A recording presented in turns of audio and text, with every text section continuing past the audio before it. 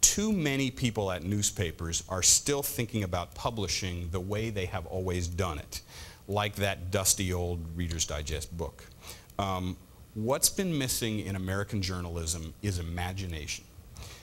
We seem to think that all we had to do was take a newspaper story and paste it on the web and maybe create a blog for every narrow audience, and that was the new media.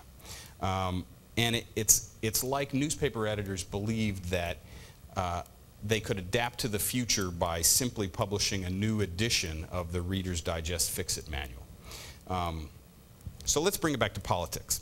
And even better, and you just saw an example of this, is the way we can publish.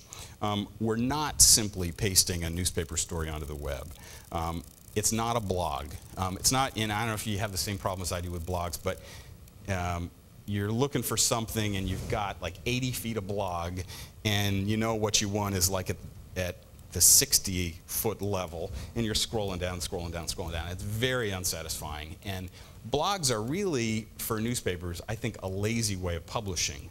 They do it because it's easy, it's automatic, it doesn't involve bringing somebody in to have to do a design. You basically, give them a TypePad account, and they can just keep feeding to it. And I think we have to think beyond blogs, and we have to think beyond our current content management systems and come up with new ways of publishing and new ways of defining journalism. You don't have to read it the day it's published. I think that's another key part of the internet. We still have this sort of daily mentality about journalism that the deadline's going to be 6 p.m. and it's going to come out and then it's going to kind of disappear into the archive. Well, we need to make it easy for people to find those stories, because so much of what we do, so much of the way people come to our work is to look it up, and it's sort of look it up journalism.